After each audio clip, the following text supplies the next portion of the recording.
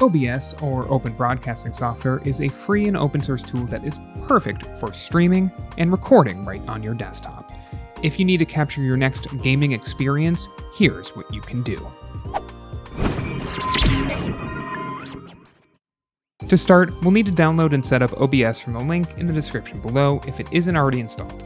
Just click on your OS link to start downloading the installer, then run the program. After that, open the app on your PC, and if it's your first time running it, you'll be prompted to set your default settings through its auto configuration menu. For the first setting, choose Optimize just for recording, then hit Next. You'll then be asked to check your video settings.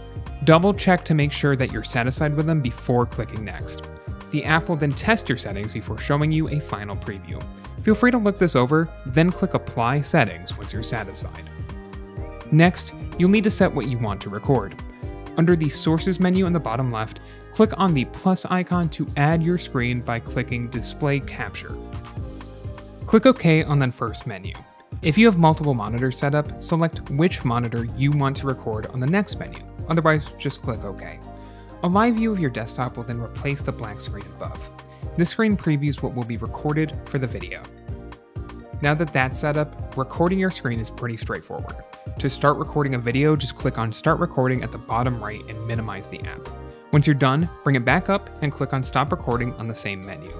To access your recorded videos, click on File in the top left, then select Show Recordings. You can also usually find them in your PC's Videos menu. If you like this guide, make sure you subscribe for all sorts of videos covering OBS and other technology. And don't forget to check out one of these videos. We think you might enjoy.